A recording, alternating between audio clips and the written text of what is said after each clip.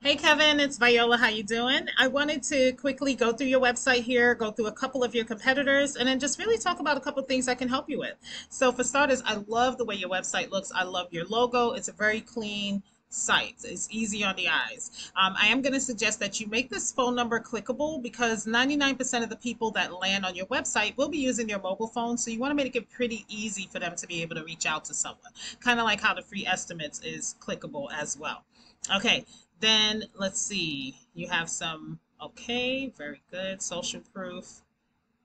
We'll get to these photos in just a minute and some more links. Okay, so Google likes to see at least 1,500 to 2,000 words of content, and that's for two reasons. The first reason is because Google has crawlers, right? So they're crawling the content because they're trying to figure out what areas you serve and what services you offer. So the more content you have on here, specifically on the home page, is going to make you look more like the expert in their eyes. And in addition to that, you want to beat out your competitors. So for example, if your top competitor has approximately 1,000 words on there, then you want to add at least 1,500 to 2,000. And in that content, you want to have specific keywords. So if someone is searching for roofing in Johns Creek, Georgia, and you guys have that on here a bunch of times on your homepage, you're going to be really relevant for that search, and Google's going to be willing to put you higher up in the search results for more people to be able to find you, right? So for example, when you go to Google and you type in, if someone's looking for roof replacement Johns Creek, the first thing we see are all of the Google guaranteed ads and more paid ads and more paid ads, right? But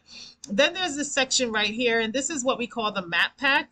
This has everything to do with your business name, address, and phone number listed throughout different directories across the World Wide Web.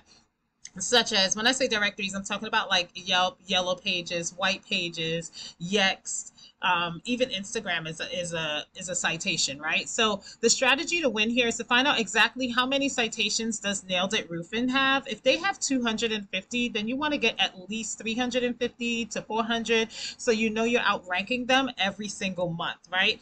And then you'll notice that you'll be in these top three because most of the people that are searching for anything on Google don't go past the first page for anything. So you don't really want to be lost in this section where you have to click for more. All right, then you have this area down here. This is the organic section. So this has everything to do with content on your website and backlinks. So I don't care about Angie's List, but this was interesting to me. This looks like a local company in the area that's doing the same thing. So I went ahead and pulled them up. Roofing Repair Johns Creek, right? And I mean, to be honest, your site actually looks a lot better than theirs, but as you can see, it's not about looks, right? They care about, the robots care about the information. You see how much content they have on here? I'm pretty sure this has a lot to do with why they're ranking where they are, but yours is definitely a much better site. So I think if you add the right amount of content with the right authoritative keywords in it, then that's really going to help you guys as far as outranking them in regards to content. Now I'm going to hop over to this tool that I use called RS. It just lets me see the back end of a website and what's going on with it. The first thing you see essentially is a UR, and a UR is a power flow from Google, and then the DR is a trust flow. And both of these numbers are increased by something called a backlink. And all a backlink simply is an endorsement from another company that has a clickable link on it. So when someone clicks on it, it in turn passes them over some trust and passes power over to their site. Obviously, this is clickable, and I could go in here and see what's working for them and how it could work for you. But I want to get in front of these organic keywords right here and see how this can help penetrate your site as well. So right here, it says roof repair Johns Creek, right? This is telling us that 40 people look for this keyword on a monthly basis. This company is in the #2 position for this keyword, and they get additional 16 calls per month just for this one keyword, right? Then you have Johns Creek roof repair. They're in the #1 spot for that keyword, and they get an additional 14 calls per month just from that one keyword. So these are, and the list goes on and on. You want it to be specific to the areas that you're looking for. That's what makes the lead more of a buyer intent lead as opposed to just someone who's from wherever for whatever.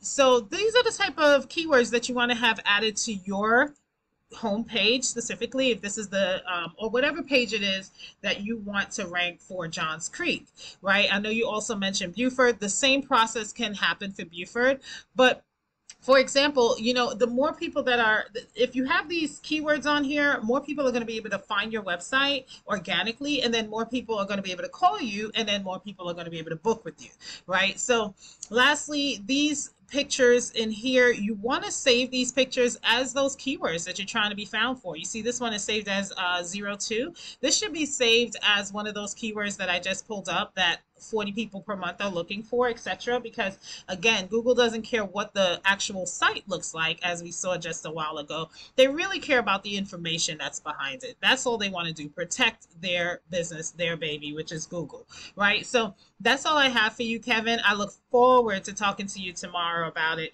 I hope you found this pretty interesting, and enjoy the rest of your trip. Take care.